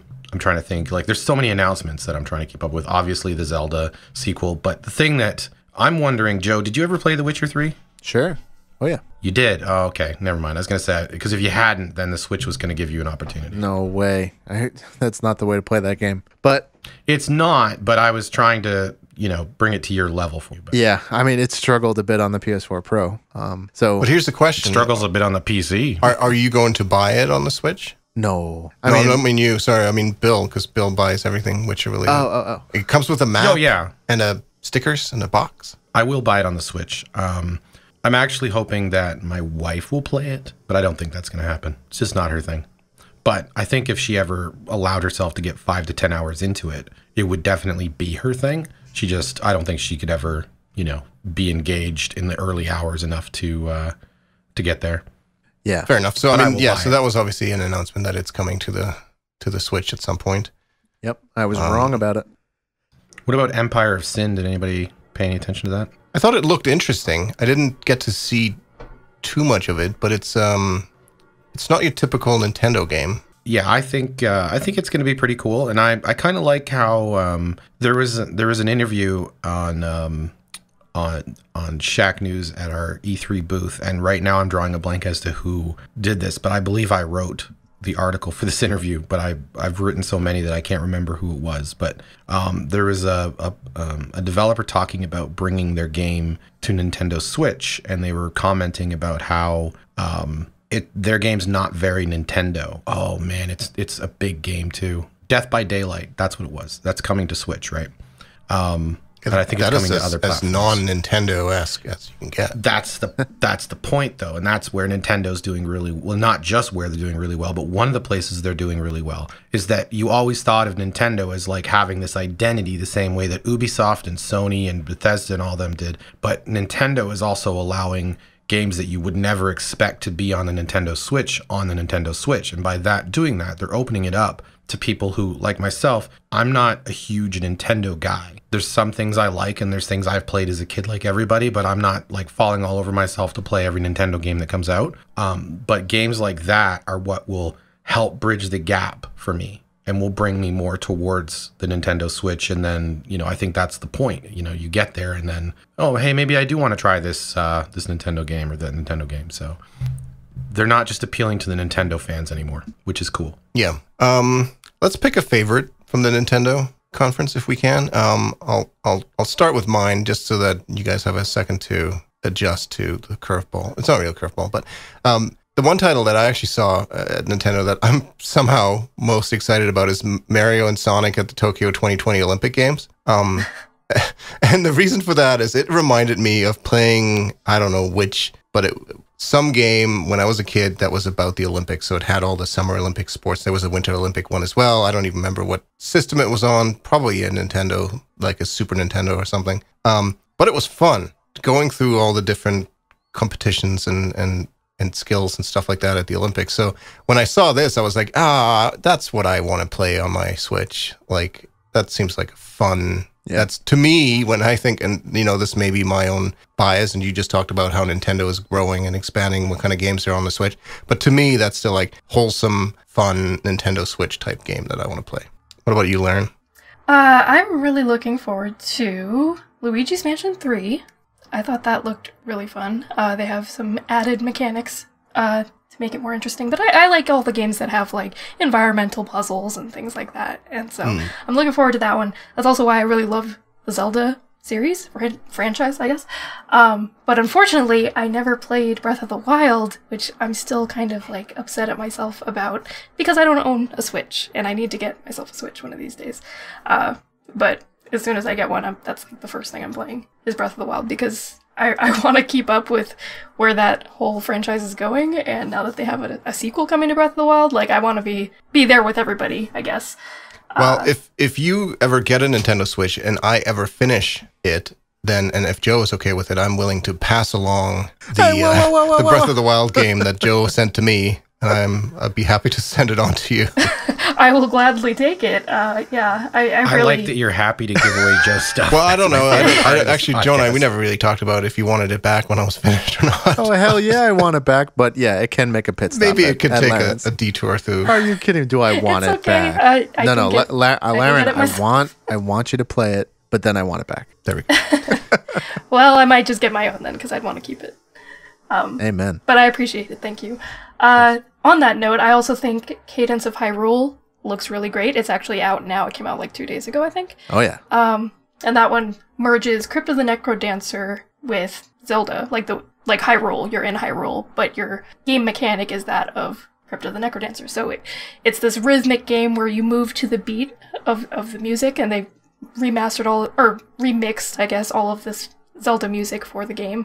And you're replaying a whole Zelda game with this mechanic of like moving to the beat, swinging to the beat, and fighting everything that way. And I just think it looks so cool. So I wish I could play that. I wish I had a Switch. All these things look really good to me. So, and Animal Crossing looks interesting too. I never played the old ones, but it's the kind of game that I see myself like getting really sucked into with just like really menial tasks like rearranging my furniture or, you know, farming and stuff like that. Like, I get sucked into those kind of games for whatever reason, which I guess is the point. So that was actually one that Nintendo spent a little bit of time on talking about, because they've delayed it until next year, and they basically talked a little bit about making sure that their developers and employees have a good work-life balance, and essentially saying like, we don't want to incur this whole crunch thing too much here, so we're going to delay Animal Crossing until March 2020. Wow, I love that. Right before Cyberpunk. Yes, but there's not probably exactly not a lot of the same crossover. audience. Like, you can probably do both at the same time. And if anybody is, Nintendo can do Nintendo. Right. They don't have to worry about that. Yeah. Like if I was another, like a big console game, like I'm talking PS4, Xbox One, or PC or something like that, I would be concerned. But Nintendo can Nintendo, and everybody needs to just steer clear. So yeah, it's one of those things where I'm gonna have to really like partition my time accordingly during those months to make sure that I'm giving games like their equal attention, I guess. Yeah, I need to get a Switch it's all first, about so planning I guess now. that's fine. Yeah. Gotta schedule when to play our games. All right, Joe, what about you? What's your favorite Nintendo announcement? I hate to do this, but I have 3 like equal footing ones. That's fine. Go ahead. All right, Luigi's Mansion 3 looks great. Link's Gotta Awakening. mention Guigi, by the way. Just Yeah. like, Luigi. they showed that was so cute, and of course, I mean Luigi, like it's so Nintendo. It's great. Yeah, very good idea. Good co-op mechanic. It looks like that's cool. Link's Awakening looks really good. I think it's beautiful, and it's a great way to play a Zelda game that I've never played that people seem to quite like. And I know it's going to be so bad because it's like a TV show tie-in, and those are 100% always bad. But I'm a sucker for tactics, and that Dark Crystal Netflix tie-in tactics game, for some reason, I keep looking it up. I'm just kind of interested, and I want to see what it is. I know it's going to be bad. It's going to be bad. What's it called? The Dark Crystal Age of Resistance Tactics. Oh, okay. I must have missed that completely, because the only TV tie-in I remember is that the thing that Ubisoft revealed with Larryn. You wrote about this. Forget the guy's name from Always Sunny in Philadelphia. Oh, yes. Doing yeah. Mythic Quest. Yeah, Yes. Mythic Quest. Doing a TV show where he plays the creative director of the studio making it. There's one funny moment, and I didn't really love that whole reveal in general. But I think they called like the upcoming DLC of Mythic Quest Raven's Banquet, and I think that's such an incredible title. Yeah, I think that's the full name of the show is Mythic Quest Raven's Banquet. Okay, all right, yeah. All right. That's I don't very know, good. I guess. Yeah, it looks like it could be funny. I don't know. What bums me out is that it's like only available on Apple TV Plus. I didn't even know what that is. I don't have it. Yeah, it's one of Apple's new. It's like their Netflix thing. it's another thing we're gonna have to buy. Yep, add it to the list. So I feel like that was kind of a bummer. Put it on the spreadsheet, Reddit. I'll be there later. And they said it so quickly too during the reveal, like only available on Apple TV Plus. Okay, here it is. And then like we weren't supposed to notice that it's like pretty much nowhere except for this one platform. So I'm kind of like Joe. I've got more than one, but for different reasons. And the reasons are I tend to get more excited about other people's reactions to things. So when I saw Microsoft Flight Simulator, I was excited, but I was more excited for Jan. Like when I see Cyberpunk, anything new about Cyberpunk, I always think about like, hey, how excited is Larryn going to be, right? Like I'm excited too, but I also think of people that are really going to dig this stuff, and you can't wait to hear their reactions because I just like genuinely seeing the joy that people get from their favorite things. So for me, Zelda has to be at the top. But yes, I want to play through Breath of the Wild, and then I want to play the sequel. But I'm more excited to hear Asif talk about the sequel. That's for me, is I'm more excited for him because I know how much he loves the series. So that's Zelda for me for that. Other otherwise, I mean, I'm really excited for The Witcher 3 on Switch, but for no one in particular, just hopefully that a bunch of people that maybe have never experienced it will now try it and love it. So I'm kind of hoping that it's exposed to some folks that just, never had the opportunity before. Other than that, I think for myself personally, it's probably Luigi's Mansion 3. That's what I'm most excited about just to play. Just looked fun. Looked like the kind of thing that I would enjoy. It does. Yeah. There's lots of great content coming really out of all of these conferences. Perhaps with the exception of Bethesda, I wasn't as enthused about some of their stuff, but for the most part, I think everything, it's a gamer's Christmas, right? You get to look at all the cool stuff coming, and no matter what your style is or your favorite genre is, there's usually something to get excited about. So we did our E3 bingo cards earlier, and one of the reasons I wanted to make sure that we had Larryn back again for this one is because now that we know what happened, we got to try to mark off squares that we got right. And what I think we should do is just go around the table and find out if anybody did get a bingo and what those things were. And then I'm actually most interested in some of the things that didn't happen. So I don't know, maybe Joe, do you want to start? I could start. What am I exactly starting? I didn't get let a us bingo. know. You did not get a bingo. Not even friggin' close. So then what I'm most interested in is in something that didn't happen, that was on your card, like one of your predictions that didn't come true, that is most significant. Like one that I really, really thought. Yeah, you really thought this was going to happen, or you really wanted this to happen, and just nothing. Probably like a Fable game coming from the Horizon devs, the Forza Horizon devs rather, because that was really like pretty well documented as like almost a given. Like, it came up a lot, right? Yeah, so and I had that on my card too, and I almost thought, like, should I put this on? I feel like it's so guaranteed to happen. Exactly. Yeah.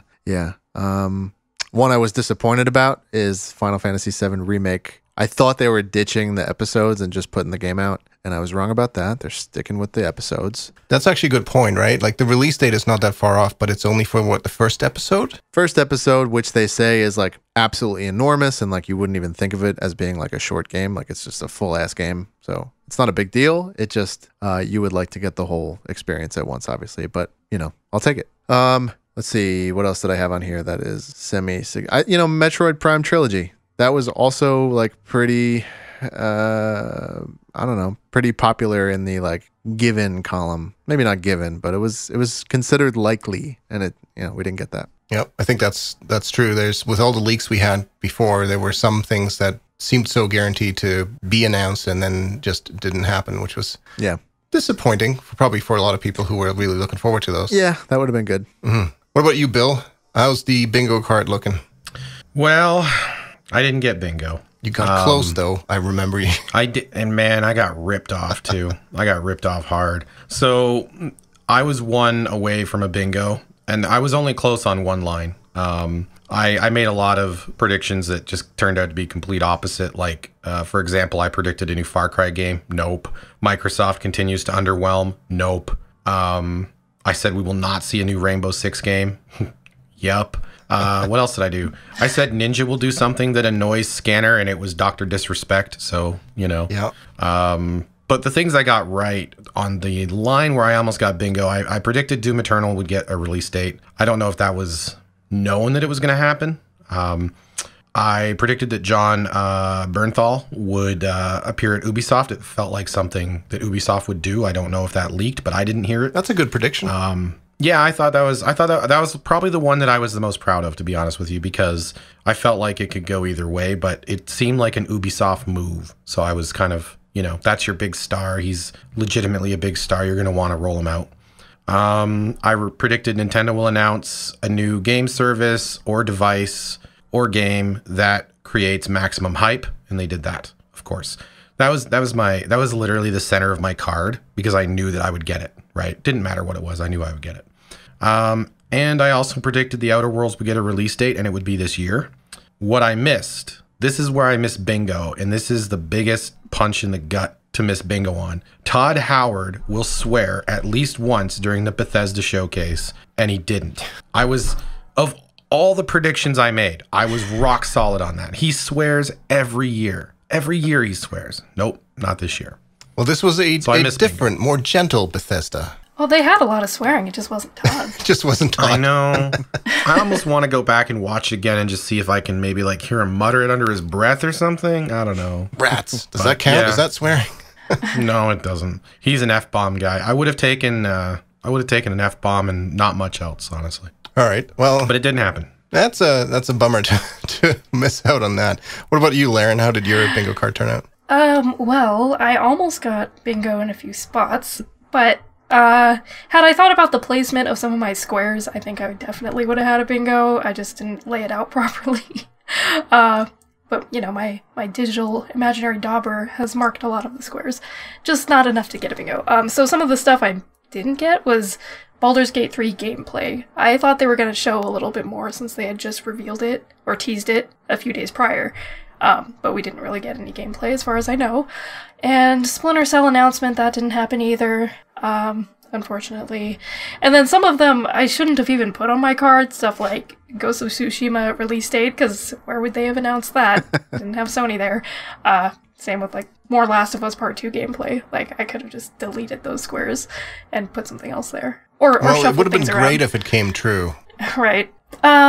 Yeah, for the most part, I got a lot of other things, though, like Animal Crossing footage, we got that. I think Joe and I both got the fancy car to promote Forza. Yeah, but I said real car, and I don't know if that was a real car. Oh, you actually said real car? I did say real car. That may have been just like a Lego car. I don't know. I think it was. I think it was just all Legos, wasn't All it? Lego, so then I'm wrong. Yeah.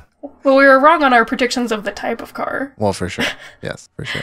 But I'm still counting it on mine, because mine says a fancy car to promote next Forza. Oh, no, see, that's technically wrong, isn't it? Well, it was fancy. Because it wasn't for the next Forza. It was the current one. Listen, I'm willing to give you that one. That's, Yeah. I'm good. Sure, with I'll it. take it. I'll take it. Not that I have a bingo anyway, so I guess it doesn't matter. And we got the Cyberpunk 2020 release date. I think all of us got that, Yeah.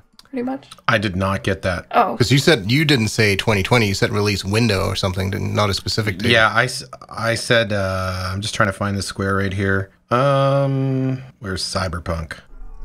From what I recall, you Of course, were now I can't trying to find be it at all. specifically Cyberpunk. vague. Well, no, what I was trying to do is I was actually trying to be specific with my selections in a way that they actually had to be real predictions, right? And we'll get into this in a minute because you promised me.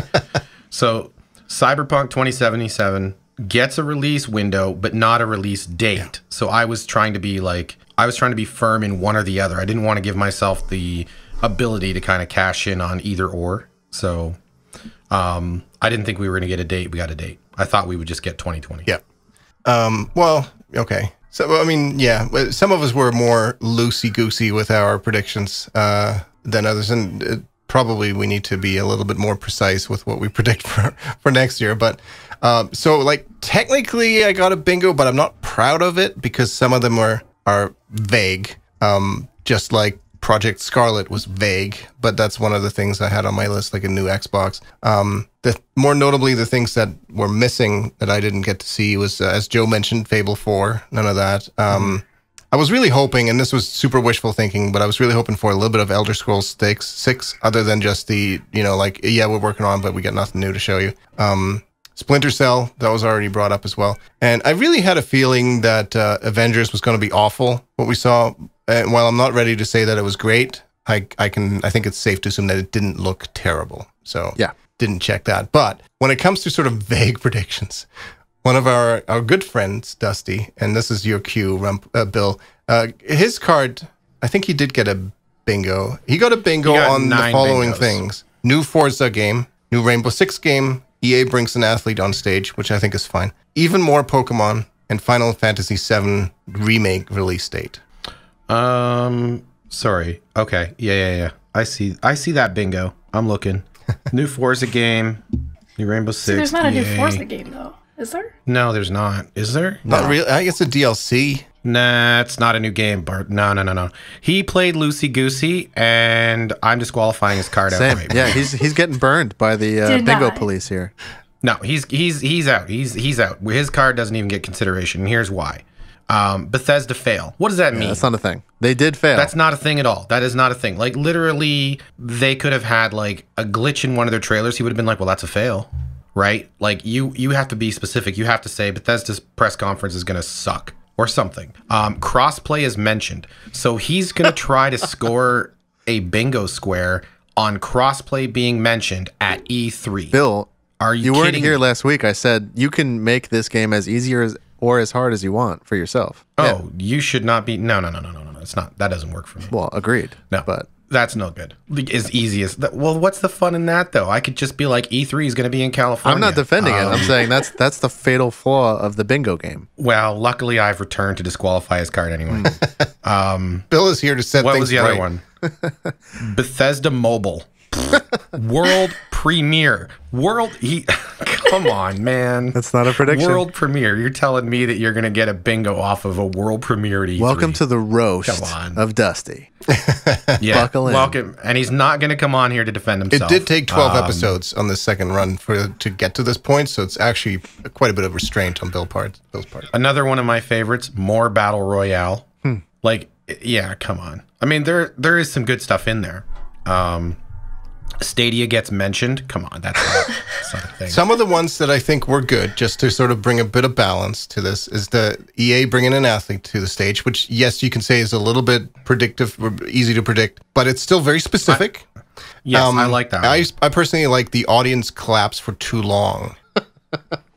Actually, we'll allow it on humor. Yeah, allow it on humor. But it can't just be. Yeah, it can't be like the weather will be warm. You're in LA. You know, come on. So, new Halo game. I thought like that's fine. That's specific. They announced it last year. Yeah. Well, because part of the rules of the bingo card so I was guess he that didn't it can't get it, be did things he? that we already knew about. So he doesn't get the new Halo game square, but I don't think that affects his bingo either. No, you've But it doesn't already matter. torn his bingo card's apart. disqualified. Yeah, it's not. No, it's gone. I'm looking at it right now. I'm staring at it, and I'm just Sorry, Dusty, shaking you do my not head. win the non-existent prize. Bethesda has a conference. Yeah, you're right. Sony won't be there. Like, Well, you know, Larryn got that wrong, to be honest. Yeah. that's fair. At least, and if he had got it wrong, I wouldn't be upset. But you know, new Assassin's Creed game. I'm surprised he didn't mark that off just because the Assassin's Creed people are making a game or something. You know, I have to roast Dusty, but I love the guy, so Yes. he knows it.